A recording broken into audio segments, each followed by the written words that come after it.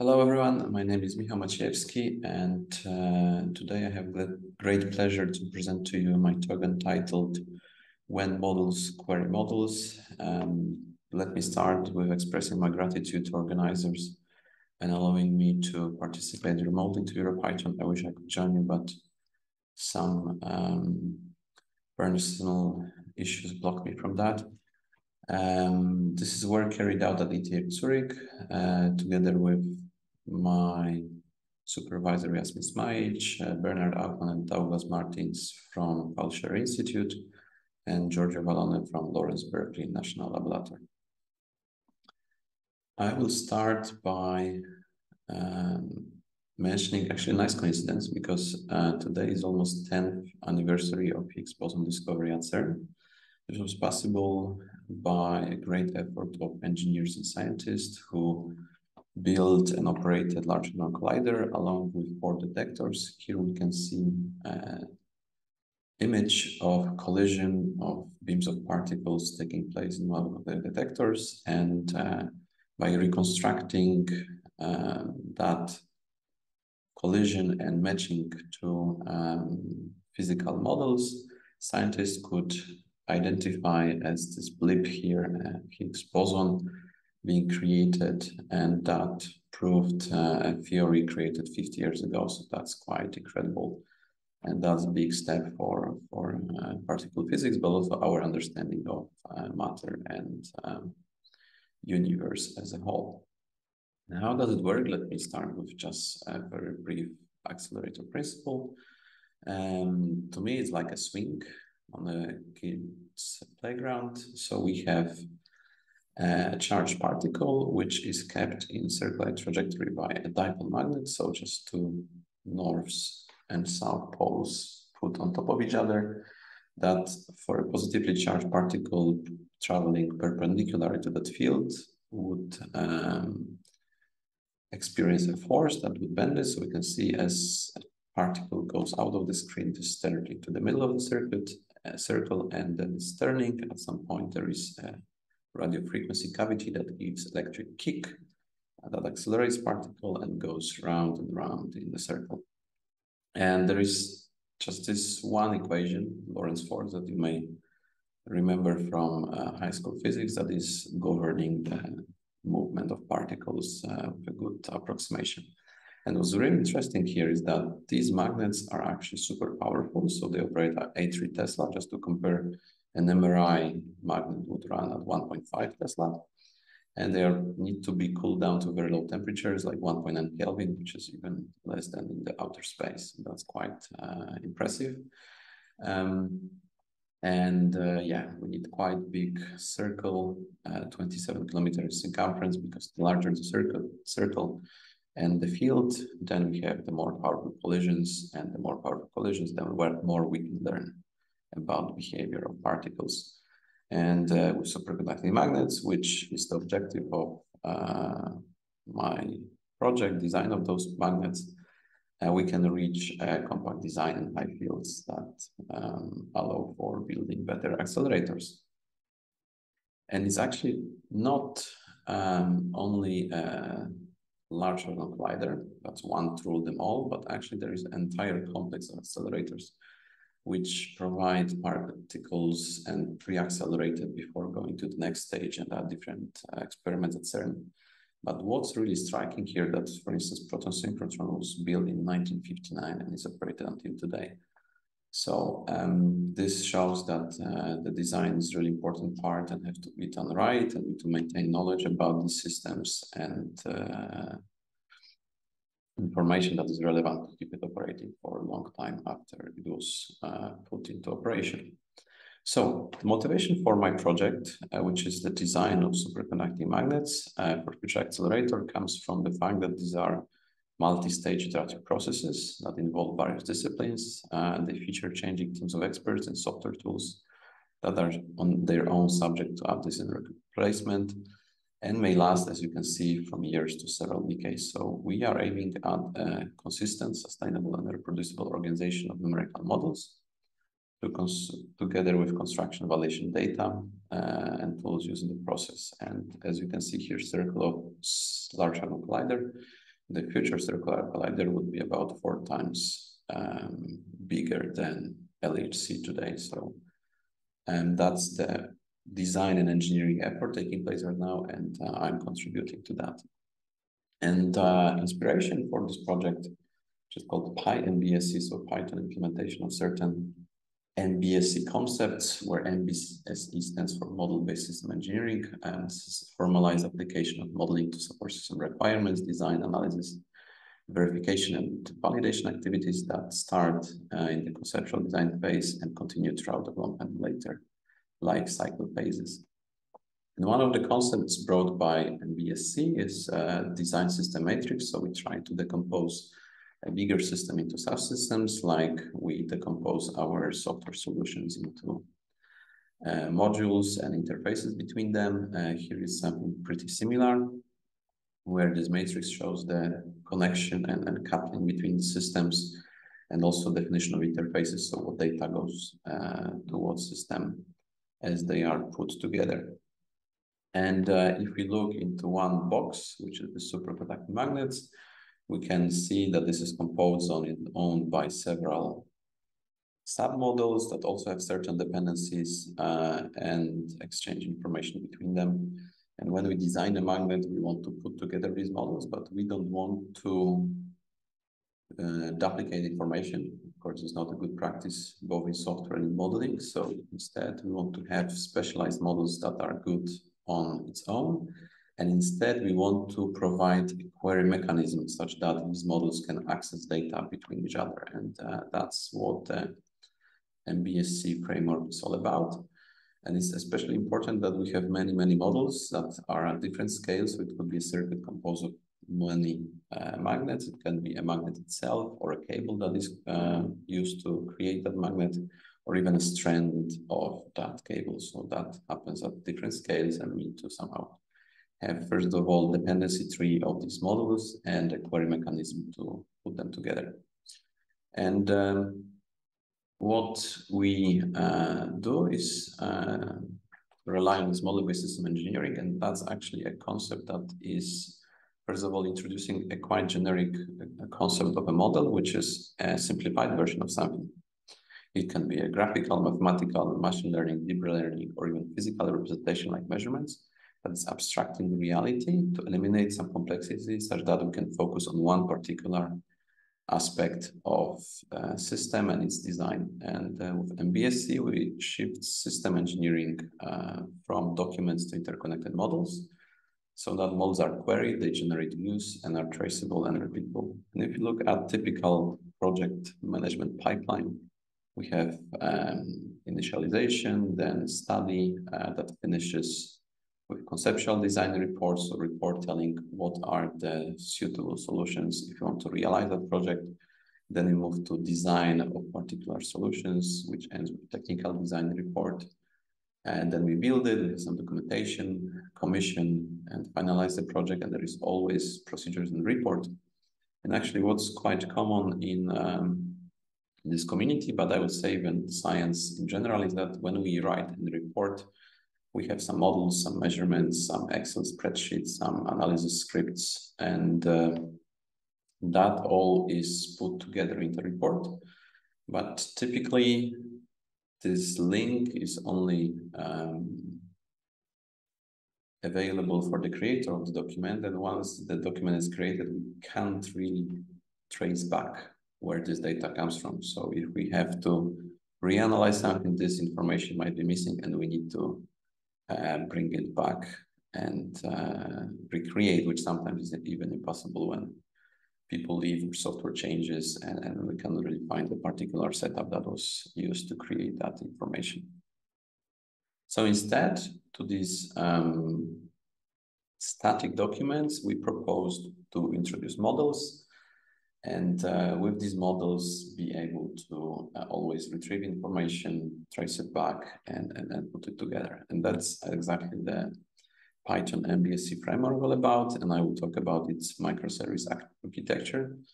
And here I'd like to really note the similarity between system and software architecture. So As you could see, a system architecture is represented as subsystems along interfaces between them. And actually, what's pretty obvious with software, a software architecture, in our case, it's microservices and interfaces between them. So there is this similarity, and in fact, we try to leverage good practices from software development and use them in system engineering to improve the design processes. So the framework itself is composed of several components. So from user perspective, there is configuration that tells what models are involved in a particular design. This forms a model dependency graph. This graph has to be a directed cyclic graph so that there are no loops and we can always execute it from start to end. As we execute these models, they are typically living in some notebooks or scripts. So when we run, for instance, magnetic analysis, this would perform a model query, find its dependent models, execute them, and get that information back. And when the model is executed, be it a notebook or a script, this is calling an electromagnetic solver to solve for a particular physical quantity that we're interested in. And as you can imagine, we might have some redundant calls if two models depend on one. And if the input information is the same, we can reuse that immediately by accessing a cache database. So all the execution of models is cached. We take certain snapshots such that we can reuse that information, and also after a study do some analytics, like what's the fastest model, what's the most performant, which gives us the biggest margins. This is still available. And we choose notebooks because after execution of each of the notebooks, we can create an HTML report and then build a book from that HTML report such that we form a document, a bigger report. So what are the three pillars based on this initial overview of the project? So first of all, we have containers for numerical models, and in general for reproducible environments. So whatever we use, we put it into a container and expose a generic interface. Once we have that, so that is how to use particular solvers. We have a model query mechanism that has two components. One is dependency tree, which indicates what is dependency between different models and how a change would propagate across this model tree, and a cache database, so that when a cache is available, we just return that information. Otherwise, we just need to run the model again.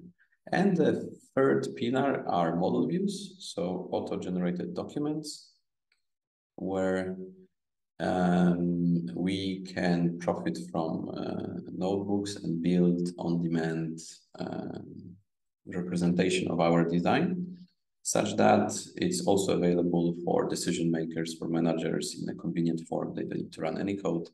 They have a view, and it's actually a quite cheap way of generating the view. And with that, we also keep track of some information for reproducibility, like versions of the particular packages that we used, version of the container we use, version of software in general, so that we can always redo that analysis later. So starting with containers for numerical solvers.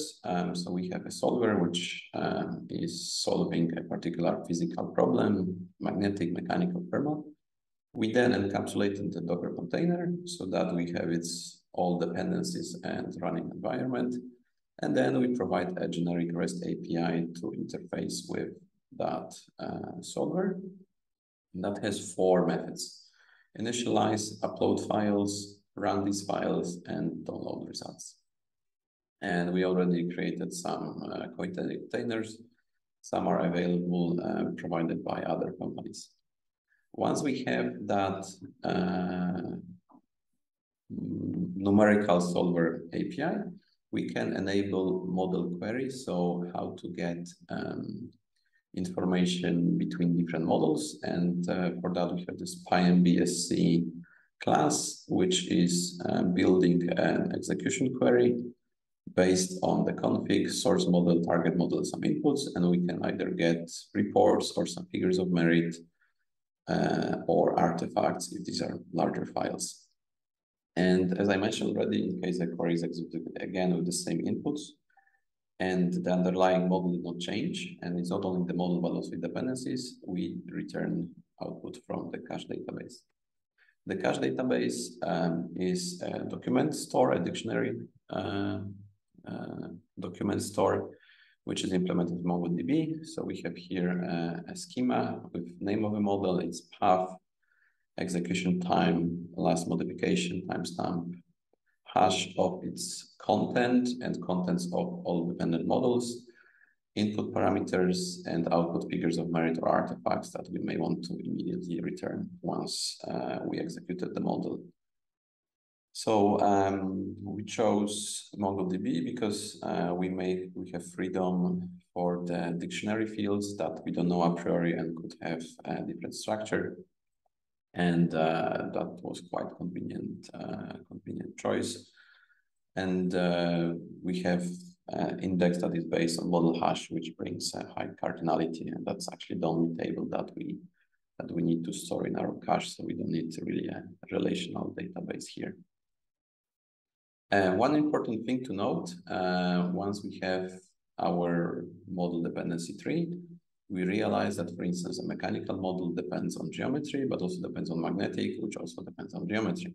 So if we want to then find the shortest path of execution of dependency, we need to perform tree linearization, which actually is inspired by the method resolution order of Python. So here, once we have a model that we want to execute, we need to check its state, if it changed with respect to what's in cache, but also whether any of its dependencies changed. And this we do by just going through the shortest path of this tree, and we don't need to waste time. And again, if we have a cache hit, we return what we had. But if one of the dependencies or the model itself changed, we need to rerun it such that we have current result. But with that tree linearization, we only rerun those models that changed. So that's a big gain also in computation. And one important step is change propagation. So what this dependency tree and tree linearization allow for is that if, for instance, one model will change, let's say electroconformer model, and you want to rerun particle accelerator again, you would check if its content and input files and parameters changed. If not, we check all the dependencies. Here we see that only something in the magnet changed. We go into the magnet, we check dependencies of a magnet. That model change would only rerun this one, while the others return the cached results such that we can then put back together the entire model and run particle accelerator study only on change of one particular model and update only those that changed. And one thing that also brings to the third pillar, which is model views, once we perform a model re-execution, document, a report is auto-generated, and we can see it here. I'd like to open now the link. So if we click here, we have CDR example, so conceptual design report of magnet design. So we have some introduction and geometry with code so that we can see what was used, with versions of API and time of execution, a table of parameters. With Plotly, we can still have interactive view of model results, so that's pretty convenient. We can zoom, we can look at what we got. And the same is also for some model results where we have information about geometry again, some input files that we can print out, so it's all available. And again, some physical results, in this case, magnetic field, which we can still read and check that information. So that's quite convenient for everyone on the team, but also people from other groups, from other systems that they could quickly check what's, for instance, the peak field or stored energy, and that could inform their design. And this information is cross-referenceable and people can quickly access. Okay, so just to summarize this part, so we have this PyMBSC microservice architecture. First step is that we have containers for numerical solvers. We also allow for command line interface or REST API gRPC calls, but for those tools that we provide, we package them in Docker. We presented these numerical solver calls with 4 endpoints in REST API. And then there is this PyMBSC query calls that allows models to exchange information and get data from each other. And this all goes to a PyMBSC cache that stores information on model execution so that we can, on one hand, retrieve it quickly if we run the model again with the same parameters, but also we can do some analytics afterwards and check our models, see how they change and track that information. Then we support 2 execution modes. So one is local execution, when designers play with notebooks and do some analysis, make plots, and then get data in the right shape. That is performed via Jupyter server in Python with some virtual environment. And on local machine, it relies on Docker and MongoDB instance. It produces a notebook output, which then we can put together into a book and a report that people can communicate outside. But that's one way. The other is distributed execution. Of course, we can imagine that once we have certain design and we want to change parameter, we don't do it manually. We can do on-demand compute. And here we just, in a way, abuse GitLab CI, but by making it running with its REST API on demand with certain parameters. And for that, we use papermill to execute a notebook programmatically.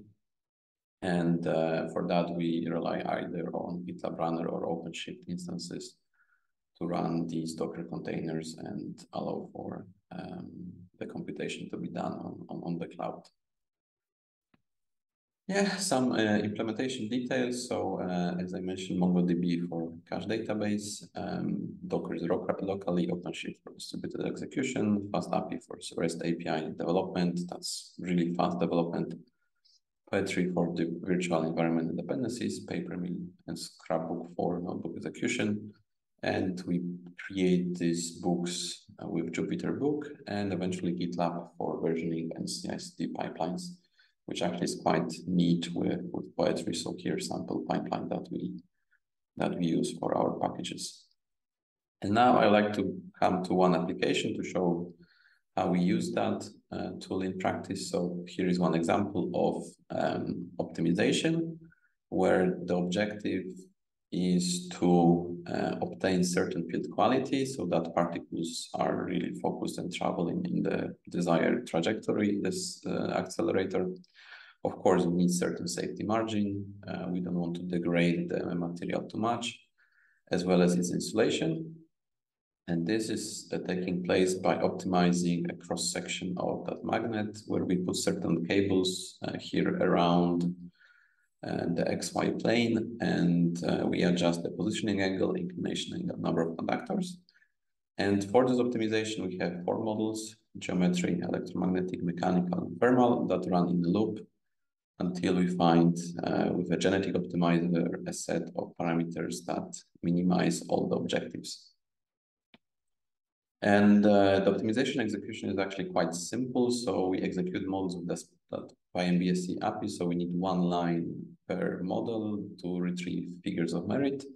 Then they are returned as dictionaries, so put them together, collect also some artifacts that we may use for further processing.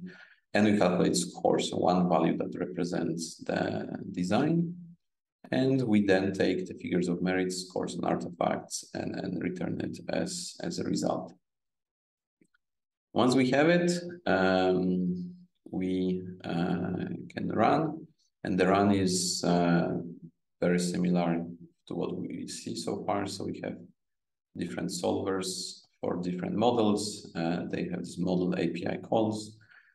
The optimization notebook is performing PyMBSC query calls to each of the models, combines them into one, computes a score, and that score is then stored in the cache database, so that after an optimization run, we can retrieve it from a simulation with a cockpit of the optimizer, which in itself is a notebook. And that's the cockpit where we can see the progress of optimization. If we click any dot, we can see a cross-section of the magnet that was used for this optimization and was the best individual in this genetic optimizer. We can see some parameters for that model, and we can also see how the design variables compare to the best individual so far. And this gives us two information. First of all, if we are hitting the limits, and maybe we should expand the design space in that variable, or we are somewhere in between and we are still exploring the parameter space. So putting it all together, with PyMBSC, we could provide a query mechanism for models. So the physical connections, physical interfaces that exist in a particular system are represented in the design phase when we use computer-aided design with queries. And that is a very clear interface between these tools. So different components of the accelerator can query each other with that tool. And also within one system, different models can query one another. And we know that the particle accelerator is a system of systems implemented as multiple projects with remote queries for data exchange. And one system, like a magnet system of components that are implemented in a single project with local queries for data exchange. And one important part in the design is versioning. So here we rely on GitLab, which is a standard way of keeping track of information, where we can have a reference of our main branch of a design, but also certain sub-branches for particular versions of a design, which still can be updated. And we can keep track of that or put some tags to keep information about main changes, main versions of our design. And for each of these dots, we can run a continuous integration pipeline and at the end produce this report, so that with every change, we can keep track of what was done and maintain also that book as an artifact in GitLab so that anyone can access it rather quickly. Okay, so to conclude, the PyMBSC framework, which is a Python implementation of model-based system engineering concepts, is quite generic. It's not only for superconducting magnets, but can be used in other engineering fields. It is a set of containers with numerical models, a model query mechanism with a cache database, and a model view based on Jupyter notebooks and Jupyter book for document creation. And on top of that, we added a set of optimization algorithms with interactive cockpit for multi-objective, multi-model optimization. And one important thing is that we rely on standard open source software technology stack and really pay attention to testing and documenting so that this solution would last for years as needed. So thank you very much for your attention. It was a great pleasure to deliver this talk. If you have any questions, I would be very happy to answer. We have a few minutes for questions. Would be to ask you if you could expand a little bit on the motivation for this project. I'm curious, how expensive these model API calls were to justify this caching approach, and secondly, why develop or choose PyMBSC, and was there no other package available, for example? So on the first point, yes. So some models may take a few hours to run, For most advanced, if you look at the on the big accelerator study, this can be a few days. And sometimes the system did not change. So in this case, we would just rerun something that we know the output for. So here is a big gain. And as for having already a package library for that, we of course did a search and tried to see what's out there. And we did not find a tool that would exactly match our requirements. There is a tool developed in Java, but that would require us to then go via Py4j and a bit complicate our stack. Plus, did not support natively notebooks, and that was one of our requirements to rely on notebooks. Okay, thanks. We have one more question in the room. Thank you for your talk. It's really nice to see how this works in action. So the examples we've seen have a very strict order in which the models are run. Are there more exotic examples where you iterate over two models that feed into each other and you try to get them to converge, or you have multiple versions of a model side by side? Yeah. Thank you. That was a good question. So when two models require one another, this is called co-simulation. So we indeed run one and the other. And to resolve that, we would have a model which is co-simulation calling to internally. So that way we can run the two and respond on with result. So you encapsulate them in another model? Exactly. Right. Yeah. And run until conversion.